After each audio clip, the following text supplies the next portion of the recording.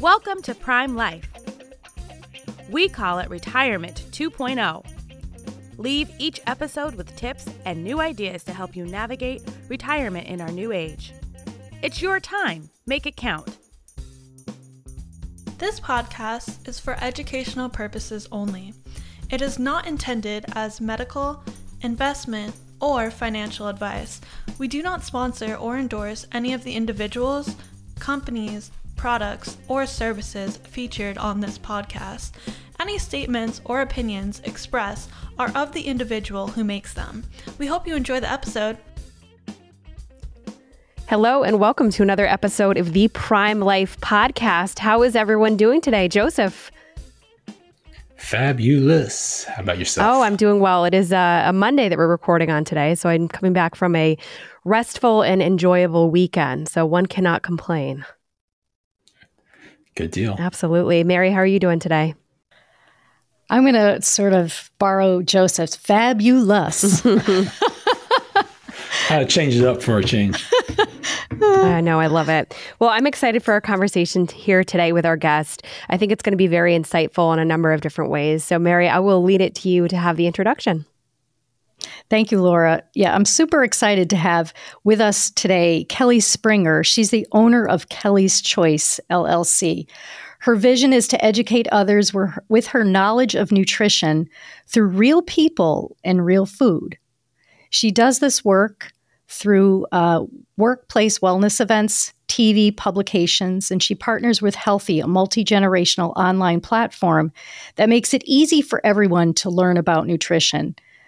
Kelly, tell us a little bit about yourself, your journey, and what is your passion in this work? Well, thank you everyone for having me on today on this wonderful Monday morning, this fabulous Monday morning. So it's been a very interesting road for me. I was very fortunate to have an aunt, my dad's youngest sister, who was a dietitian. And so I got to see that she was able to use her degree with her family and then also to help people externally. And I truly have put that to the test. So I now have two teenage daughters who I'm so proud, knock on wood, eat extremely healthy and really put food first. And I also am able to work with people from all over the world. So I have a true passion for nutrition education and health education as a whole, because I feel that if people truly have the education, they will make we've talked about it in a number of ways. We've seen it change over the years here, but you mentioned education. And a lot of what we do is hope to educate, bring people on to share their facts, their stories, their information, to bring forward the society on the topic and information. What have you seen as one of the best ways to educate people, and has that changed over the last few years? I believe that it has. So when I first started in nutrition, most of the nutrition jobs were clinical jobs. And those jobs are, you're going into the hospital, you're passing out a handout. So say they have diverticulitis, here's your handout. It's not an appropriate time for education. They are sick, they don't feel well, there's doctors, nurses, people coming into the room. It's not a great time for education. And then even when I started my private practice about 12 years ago, I was still in that let's get them in, get them out situation. And I was just dumping that education at them. And it was too much. It was overwhelming. So over the years, with help from tons of different interns, and I have Molly sitting across me right now, one of my interns, and through the help with Cindy DeBold, my mentor, and all these different people and patients that came to see me, I was able to kind of transform the way that we deliver education. So now it's very important to give small bits of information over a series of time with goal setting each week so that people can actually achieve what we're putting in front of them and be able to come back and ask questions, because life happens, right? There's going to be a grandchild's birthday party. There's going to be a retirement party. There's going to be a funeral. There's going to be all different things that happen. And so how do you navigate that? How do you navigate the stress of that or the happiness of that? And so food is such a part of our society that they really need to be able to come back and say, this was easy, this was hard. This is how we're going to learn about carbohydrates, about proteins and fats, and set those goals. So we've really transformed the way that we're delivering education. A bunch of folks on the show in the past who've spoken about the science of longevity, and nutrition is obviously a piece of that. I personally eat a very healthy lifestyle, so I'm a big fan of this topic. Can you maybe shed a little light on, A, is it ever too late to start? And B, like, what are some things that people should be thinking about it as it relates to their overall health and, potential to live longer, healthier lives? I love that you said the word, is it ever too late? So just recently, I have this amazing couple. They're both retired. He was actually a corrections officer, which is interesting. So very stressful type of job. And over that series of, decades, they developed a lot of chronic disease. So he was dealing with a fatty liver disease issue, with type 2 diabetes. She was dealing with high blood pressure, obesity. And they are now in their mid-50s. By working with us and taking this program, the Working with the Transformation program, they have lost collectively over 150 pounds. He has reversed his fatty liver disease. And just so you understand how important that is, because he was on a $2,000 a month medication that he is now off of. So when we talk about the return on investment for insurance companies, for that person, the quality of life, they have energy. They're walking. They are walking billboard, really. People are coming up to them. And I always say it's the ripple effect, right? And what they learned was that it's never too late. And they just said, we wish we knew you existed years ago. And so I think it's just an interesting situation of, where they are in life. And now they have grandchildren, they are retired, and they're happy. The smiles on their faces and just how much better That's they a great feel. story. Love hearing it. And you're right. It's never too late. And Kelly, I think I shared with you in our intro call, I started my career in the health and wellness arena. My husband and I owned and we also did nutritional counseling and all of that. Most of our clients at the time were actually older. And it was interesting because, like with exercise, you get people involved and, you work with them and you hope that they're going to stick with it because, one and done, there are a lot of stories out there. There are a lot of programs that, promise folks results and they achieve it in the short term. But then life happens, as you indicated earlier, all the different life events that, happens and then it kind of takes people off track. So can you share with our audience a little bit about how your program is different perhaps than some other programs out there and, how you deal with your clients in terms of ensuring that, like the couple you mentioned, that they will, do the best they can to stick with the great results that they've achieved so they can live longer and healthier? So again, going back to how we used to do things of, get them in, get them out, because honestly, I felt bad. I'm not a business person and I'm like, they're paying for the service. So I want to give them all the information up, all at once. And so now with changing it, we have around the clock care. And I think that's a big difference. So what I mean by that is they come in for that visit, we give them the materials. And now that we have partnered with this company called Healthy. Healthy is an online app and also can be accessible through your computer too. But on that app, everything is there, from the documents that we went over, all the PowerPoints, the handouts on everything from high fiber, how to put it together. There's meal plans. But one of the biggest things that's on there is that we have a chat feature to a registered dietitian. So in between those visits, they can reach out to a dietitian for that complete care. Plus, their goals are set there so they can check off to make sure they're doing it. You can take pictures of your food and have interaction with the dietitian. You can do the exercise. So there's so much around the clock care in between those visits to keep people on track. And even if they haven't seen a dietitian in over a year, they had their visits and they've kind of moved on, we never kick them off. So anytime that they want to come back and start food journaling, keep getting their exercise, look at those materials again, they're there for them. Again, it's all about that education and that support. So how much of this journey is a combination of education, support, and willpower of the person? And we'll get that answer after a brief word from our commercial sponsors. Nassau is always working harder to be your carrier of choice. We offer insurance products that can help you meet your retirement goals, such as protecting your savings, securing lifetime income, or paying for healthcare costs. We're dedicated to providing best-in-class service and are keeping things simple, and we'll have your back. We have around 400,000 policyholders and contract holders and have been doing this for a long time, 170 years, but we remain humble enough to always try to improve. For more information, visit nfg.com. Nassau insurance products are issued by Nassau Life and Annuity Company of Hartford, Connecticut, Nassau Life Insurance Company, East Greenbush, New York, or Nassau Life Insurance Company of Kansas, Overland Park, Kansas. Subsidiaries of Nassau Financial Group. Products are not available in all areas. Policyholder counts are for all Nassau companies as of September 30th, 2022, and are subject to change. Coverite is the first digital concierge health insurance platform focused on Medicare.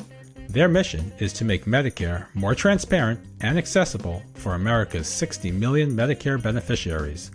By simplifying a traditionally confusing and complex decision, Coverite delivers a simple, seamless, and hassle-free plan selection and enrollment experience.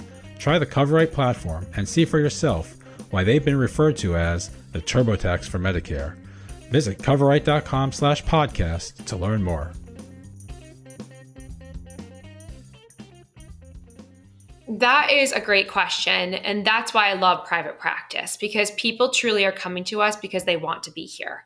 It is their choice. We are not forcing them. And that was a thing too. Like in the hospital, I was Mary Sunshine, like walking into the room. And they're like, girl, we didn't ask for you.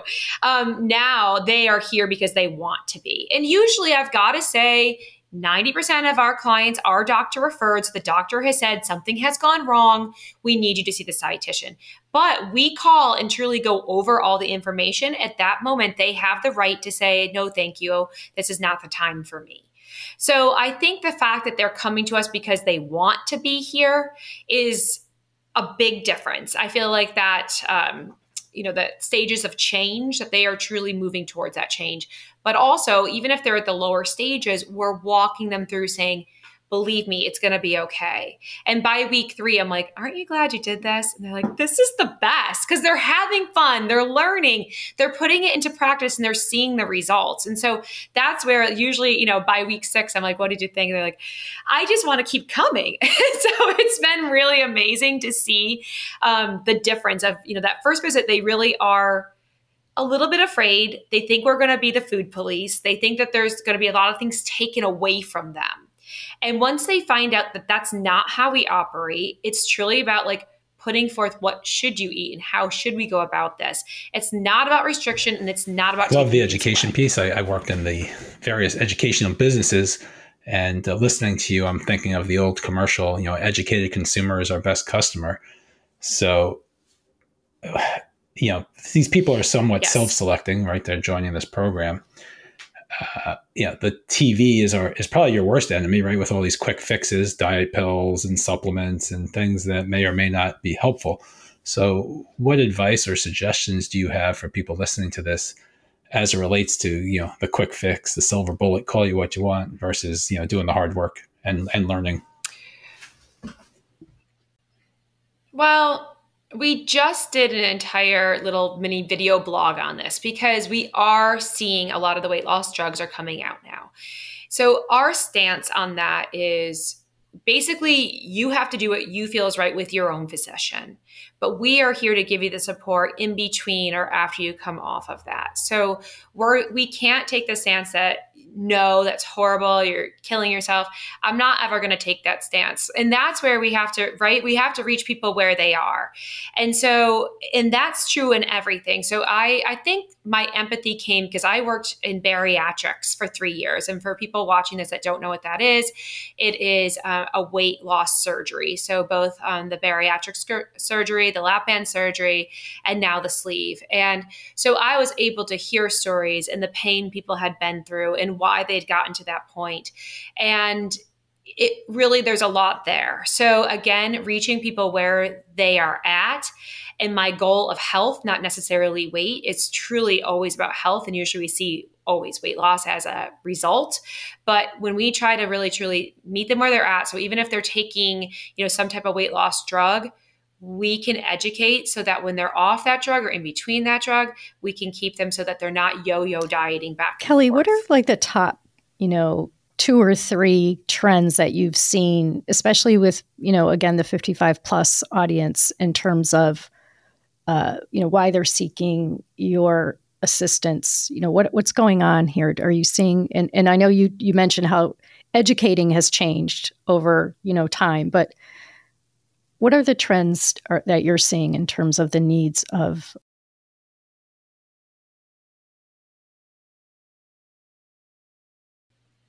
That's an interesting question because we are seeing a lot of digestive issues from Crohn's, colitis, diverticulitis, celiac, gluten intolerance. So the statistic is right now that 70% of Americans have a digestive issue. And that is directly correlated to diet. And it's very interesting of what we learned 20 years ago versus today and how much more education we have on the digestive tract and how much we're able to even help things like IBS. So we're working with the GI physicians to truly give that education so that we can help the digestive issues. But also we see a huge prevalence in the metabolic syndrome, which is type 2 diabetes, high blood pressure, and high cholesterol. They are all related, and they are all 80% preventable through diet. So this is where when we're saying it's never too late, I promise you it's never too late. And those 3 are going to cause major issues. So this past year, I joined the American Heart Association board to really bring light to why that's the number 1 killer of both men and women across the US is because of that metabolic syndrome. There's a lot more than just salt. It's a lot more about the diet as a whole and understanding and educating about that. But this is where we're seeing everything from those chronic diseases to the digestive issues. But almost all of them, I would say 98% of it is diet related. Can I just jump in quickly and ask you, what do you think the role that processed food has placed in that? I think there's more. I could be wrong. I think there's more processed food now more than ever. That may or may not be true. But do you have what's your thought about that? Well, in the way of the word process, I want to use more the word refined. So because you can process meat, you can process the different things. And I think I want to talk about more of the refined foods. So this is where most Americans don't understand the difference. So when we're talking about that from a nutrition standpoint, we're talking about a grain, basically. And if the grain has been stripped of its nutrients, of its bran and its germ, that means you're losing nutrients, vitamins, and fiber. And anyone who knows me knows that fiber is my favorite word. It's like if I could get Americans to eat more fiber, all of the chronic diseases I just mentioned earlier would really, truly diminish. And so when we have refined foods, we've removed that fiber and you just basically have a carbohydrate source, which is causing a lot of inflammation in the body, which causes more cholesterol, which causes the high blood pressure. So this is where that trifecta, so you are correct. It's the fact that we're changing the natural state of our food is eliminating that fiber source. And most Americans are living on just that simple carbohydrate. So I'll piggyback on that using your favorite word. What's some advice to get more fiber out there and get it into people's systems?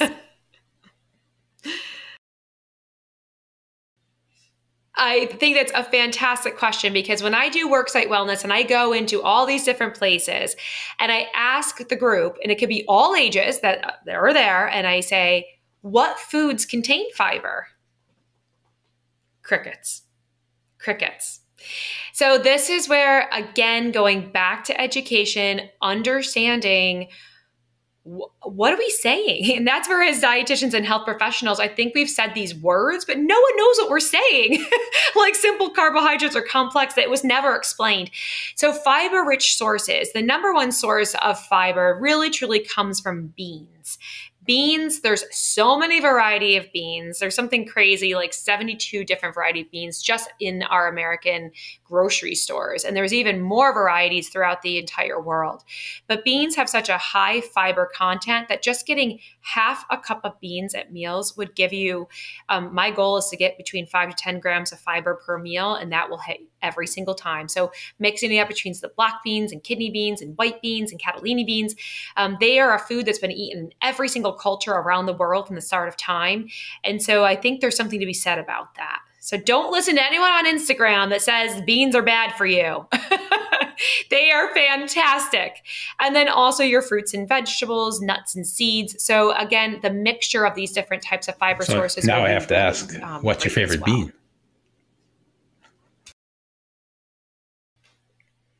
My favorite bean, I like mixing it up. I love chili. I live in central New York, so the majority of the months that are here are freezing. I don't know why we live here, but we do. And so I love a good chili where it's a mixture of all different forms of beans. That to me is absolutely delicious, or like a 3-bean salad. But I love hummus. I love catalini beans. My husband's Italian and Russian, so we have a lot of interesting foods in our house. So I have a question. You were sort of yes. talking about digestion. I know there's been a lot of science around the gut biome. I don't know if you have any thoughts. I mean, I'm also a big fan of fermented foods. So what are your thoughts about that? So I was lucky or unlucky, however you want to take this. I think it's more lucky. Lucky for me, not lucky for my daughter. When she was 5 years old, she was diagnosed with an overgrowth of bacteria. And I had no idea what that was. My husband's a surgeon and we both were kind of in the dark. So this is 11 years ago. She celebrates her 16th birthday next month. And we were very fortunate to have a resident who understood the gut biome in such a way that he had just studied it in school, was under a fellowship. Like, it was one of those things that just happened to be. So because of that situation, I was able to dive deeper into integrative nutrition, learn more about the gut biome, how does it work, and got really curious. And so over these 11 years, we have learned so much about what goes on there and how it affects every single part of your body, from bone health to mental health. And so this is where, when companies will say to me, well, we're really focusing on mental health, not nutrition. And I'm like, you do realize that if you don't have the proper nutrition, my favorite word, fiber, in your diet, you cannot make serotonin, which is your happiness transmitter, which is going to lead to a lot of anxiety and depression and other mental health illnesses. So every single thing in our body, we have to work together with those gut bacteria. There's 100 trillion billion of them. I mean, there's so many, and we have to truly work with them in this synergistic effect to make sure that we are healthy. Kelly, what do you think? Can you give the audience a couple of key takeaways from, the nutrition and health? So if I were coming into you and thinking like, okay, maybe I think I need to shore my diet up, or maybe I need to, exercise more, or maybe I need to really look at what I'm taking in because I want to lose weight, or I just want to look healthier and have more energy to, decide what I want to do next in my life. Like, what kind of, what would you say to them?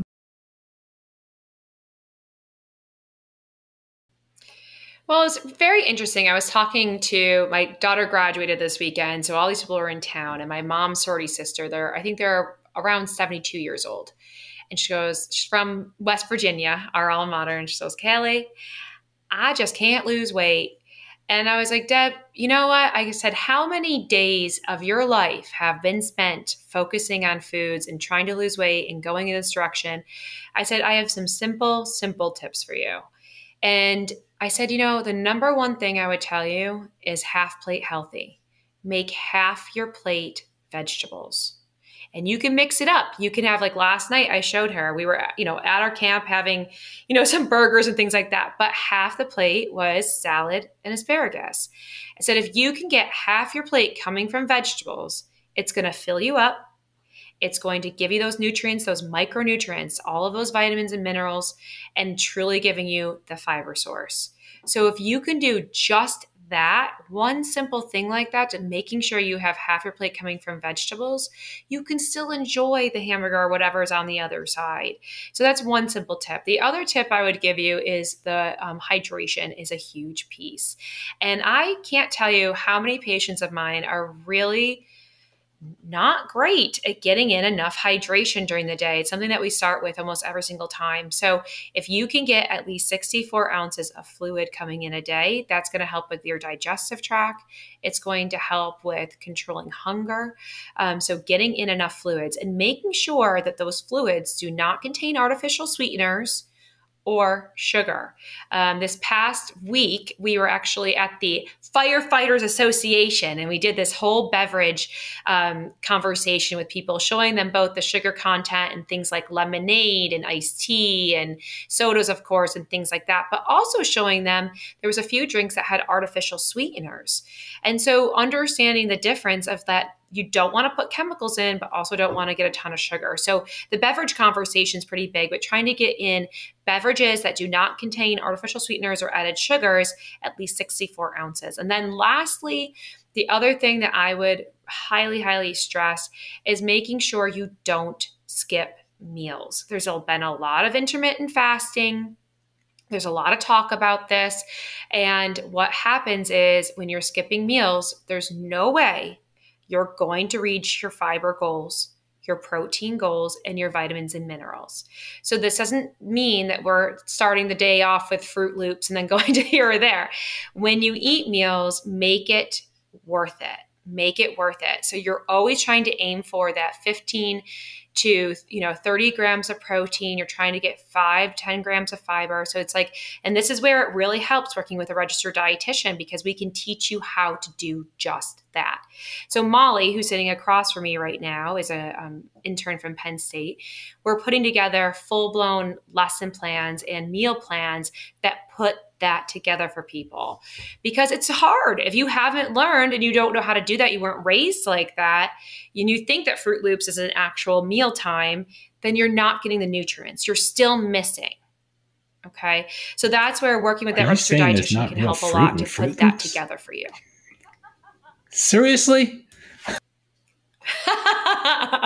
You get, I'm sorry, I burst the bubble, but it's one of those things in America, as Mary was saying, of your refined foods, there isn't a lot of nutrients there. And so we're just, again, leading down that road of simple carbohydrates, which is leading to those chronic diseases.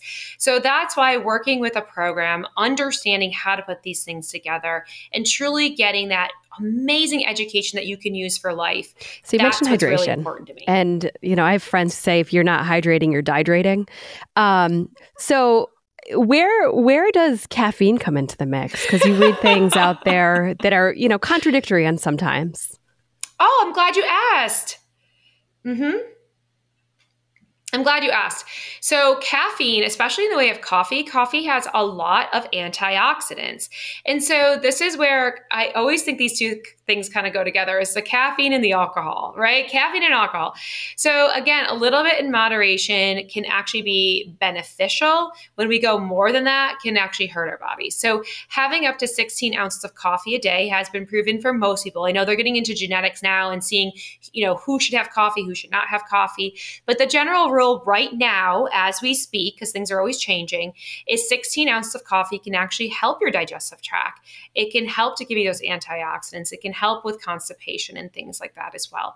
So I do have 2 cups of coffee in the morning, and it's been fantastic. As you said, you only had the one today, but I do have my 2 cups. So doing more than that, I feel the jitteriness, I feel the dehydration. So that's where, and the same with wine. So having a glass of wine can actually help lower blood pressure, things like that.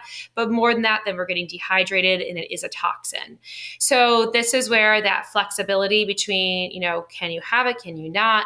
And if you really feel a sensitivity to caffeine, then don't have it, or sensitivity to alcohol, don't have it, and feel how you work. But definitely for me, that 16 ounces is exactly enough. I feel good. I feel I'm going to come to the really defense of wine for a second. Good. It's made from grapes. That has fiber. I have a question about nutrition as you age. So your body changes. You were mentioning earlier, slowing down, people having trouble losing weight. What should people be thinking about as they age, and what should they adjust, right? So, maybe they need more certain nutrition than other, and, I'm not sure what the answer is there. So. No, that was a great question. So as we age, things do slow down metabolism wise, mostly because we're just not, think about in high school, I watch my kids, they're doing 2-hour practices and they're doing this and that and going to school and we're just not at that level. We're not moving as much, so we don't need as many calories. But again, goes back to what do those calories consist of? So protein is a big one. As we age, we tend to get less in, and we need to make sure that's consistent throughout the day. It's very, very important to have that protein coming in. Now, there's this whole push from plant-based or going vegan. I reach people where they are. So if you want to be vegan, you definitely need to reach out to a dietitian, because to make sure you're getting enough protein, which means all of the amino acids, making sure you're getting enough of those B vitamins, which is equated to energy. And as we age, we tend to lose our intrinsic factor in our stomach, which helps the absorption of B12. So again, reaching out to a dietitian to understand those opportunities, but also understanding that the egg, the incredible egg, which got demonized for decades, has B vitamins, has your complete amino acid set. It has your vitamin D, your vitamin E, your fat soluble vitamins. And so this is where, again, understanding how much protein to have, not skipping meals, and putting that together. But it really does, as we age, nutrition is even at most important for osteoporosis, for mental health, for decreasing your risk of dementia. So much goes into it that we can really help our bodies as we age. So I know we're coming, to the near the end of our time. And Laura, I'm not going to steal your question that you always ask to finish us off. But I guess I would just like to say, when you were talking about, all the different foods as you get older, nutrition's even more important. We've had guests on talk about sleep, the importance of sleep and rest. And again, you hit upon the one about hydration. So, as we sit here sipping our water, are there any particular foods that we should be aware of that will help with our sleep? Absolutely.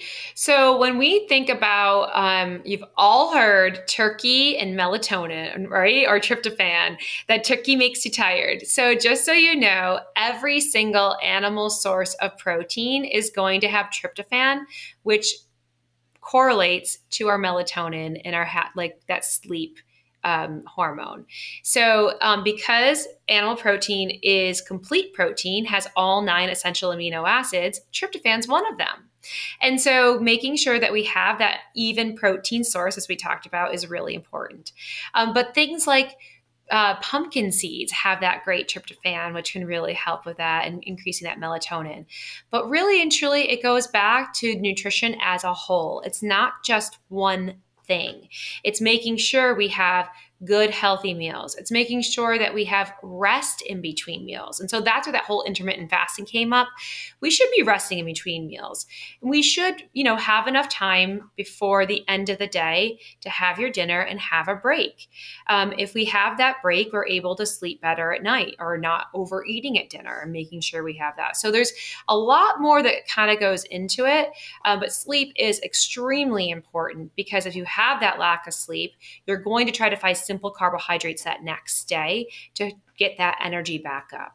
So it's interesting of how it correlates to wanting and craving those simple carbohydrates as we have lack of sleep. So as Mary mentioned, we like to save a question towards the end of these episodes. It's my favorite in most cases, but sometimes we get a bit of a surprise.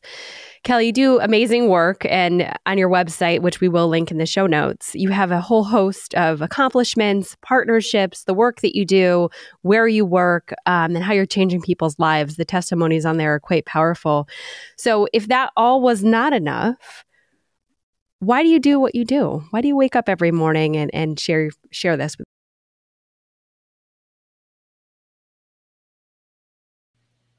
I just lucked out into the best profession for me. This just fits me like a glove. I love that interaction with people. I am 99% extroverted, and being able to work with people, laugh with people, cry with people, see the change is just so impactful. And it doesn't matter if it's a one-on-one situation with my patient, with my intern, with my daughter who's now going into my profession, or if it's in front of a whole room, I can see that connection to that person and that light bulb turn on. And it's just amazing the feedback that I get, from people learning. And even we now have 17 dietitians nationwide, and we'll get testimonials from people that my dietitians have seen too, of how much they impacted their lives. And so we get to see it every single day. I don't think a lot of people get that every day, right? That affirmation back. But I do. I get to see it every day. And I get to hug my patients. I get to see them. I get to have people come up to me after that talk that I did and say, that really made sense to me. What you said made sense. I love it. That sounds like a dream. That's why especially as people are exploring their second or their third chapters. You may have inspired people not to only be healthier and check out the services, but who knows? This might be a dream that somebody else can realize themselves in as well. So with that, Kelly, thank you so much for joining us today. Joseph, Mary, as always. And for our listeners, please tune in for another episode of the Prime Life Podcast. Thanks so much, everyone. Remember to subscribe to the Prime Life Podcast anywhere you find podcasts. You can find all of our episodes, contact information, and more on our website, primelifepodcast.com. Stay connected with us. Follow us on LinkedIn, Instagram, Facebook, and TikTok.